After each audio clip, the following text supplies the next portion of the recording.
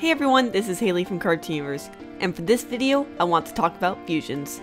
Now, fusions are definitely one of my favorite parts of the show. I love seeing all the new ones that come out over the years, and just all the unique things that each one of them can do, and you know, their personalities and all that from each of their component parts.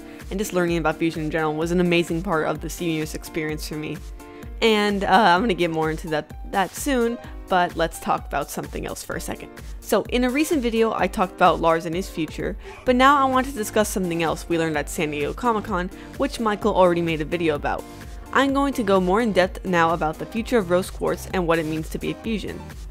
The big thing I want to talk about regarding fusions in general was something that was addressed in Know Your Fusion.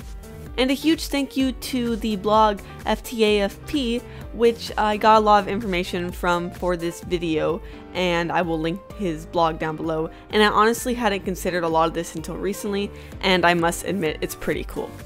So the episode makes a point that every fusion gets a new ability of sorts. Every fusion gets something new. A new power, a new weapon, like a yo-yo? Yes, but better. And with every fusion we see, this actually works out really well. Garnet cannot generate electricity, Sugilite has an enormous amount of physical strength, Alexandrite can breathe fire, Opal is an archery master, and Smoky quartz can perform difficult yo-yo tricks. Sardonyx seems to have a really good performer abilities and is able to spin parts of her body around. Malachite doesn't seem to have one of these skills, although they are extremely powerful for a 2-gem fusion, so that could be part of it, but this might also be due to them being really unstable. And we haven't seen enough of Rainbow Quartz to really make a conclusion about their ability, but I will get to that at the end of the video. So with each of these fusions, there is always something that their component parts couldn't do normally. We saw that Smoky Quartz was unable to use a bow well, even though Amethyst makes up part of Opal. And I'm sure if it was just Amethyst by herself, she would be no better at it. Maybe Pearl would be okay, but nothing close to Opal's level. But there is one more fusion I've neglected to mention thus far, and that of course is Stevonnie.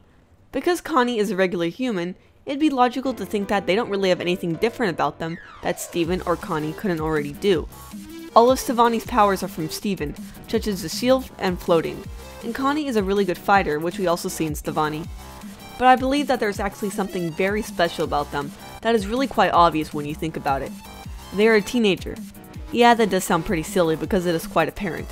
However, because of how they look and act, they can get away with all the things that only older kids can. For example, they could go to dance parties and look like they belong there. This does mean that they will get unwanted attention, but that's what comes with being so awesome. So that could just be due to their looks and personality. But something that cannot be anything but original is Stevonnie's ability to drive. It was said that Steven nor Connie had ever driven before, yet in Beat City Drift they did just that. Not only that, but they ended up being quite good. And what can many teenagers do after their 16th birthday? Learn to drive. But for Stevonnie, it came naturally.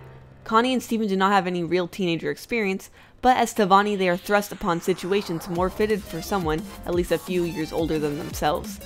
And for the most part, they are natural at it.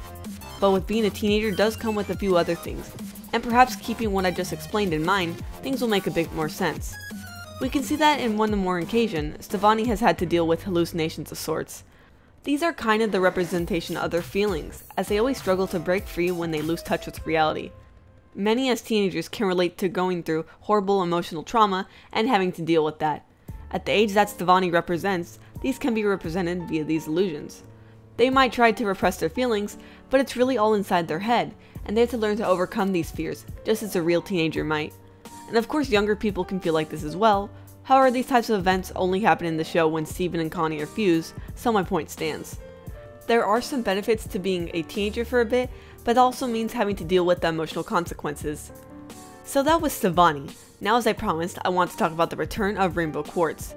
This fusion, as we saw her in We Need to Talk, did not have too much personality to them besides an amazing design. We only saw them for a few seconds, so their personality is really unclear like I said. But we do know that the fusion is going to make a return, which means that Steven and Pearl will fuse. This was said by Rebecca Sugar during San Diego Comic-Con. She kind of let it slip accidentally, so we know we are getting them back again, and that is super exciting. So from what we saw in the past, it seemed like Rainbow Quartz was willing to take some risks and show off in front of Greg. Also, she is great at dancing, but besides that, this fusion is pretty much a blank slate. But it's not like the past Rainbow Quartz's personality would even matter too much, since Steven is not the same person as Rose Quartz.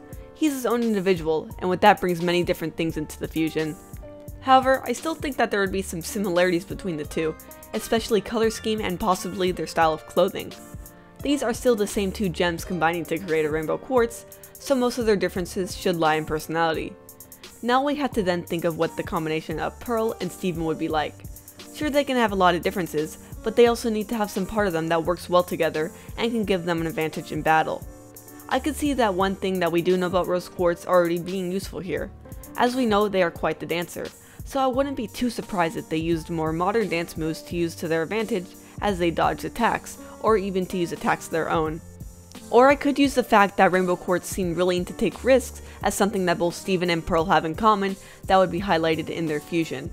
Both of them put themselves in harm's way for those that they love, and of course at times this can be a bad thing because it gets them in trouble when they try to tackle problems way too big for them alone and they don't think things through enough. But fused, they will be together, and they can be much more confident about their odds.